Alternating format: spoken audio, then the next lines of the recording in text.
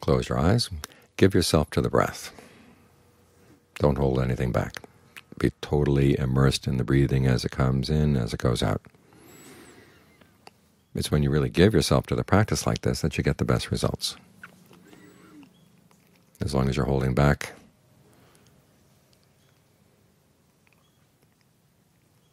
you're not really giving it the opportunity it has to show what it can do, because you're not giving your full energy. There's part of you that's still a little skeptical, maybe a little doubtful, or has some other plans.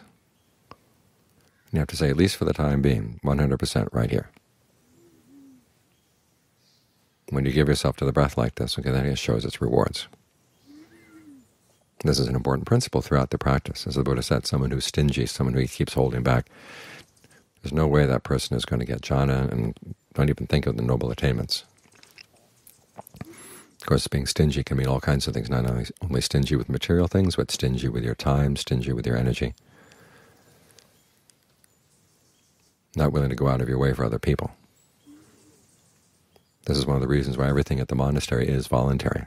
There's an opportunity for everybody to give. Give of your time, give of your energy.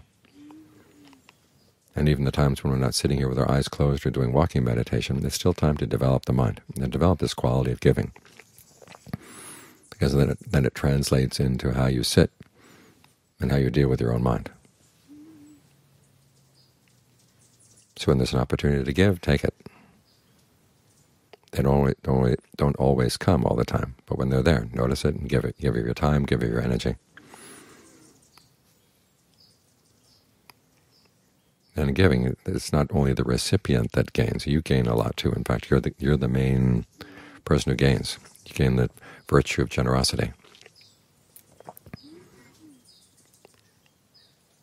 It creates a spacious mind. You're trying to create a all-around awareness in your concentration. Well, if there are parts where you hold back and parts where you're stingy, that all-around awareness won't be able to seep into them. So give yourself totally to the meditation while you're doing it. And you have a good chance of getting the total results.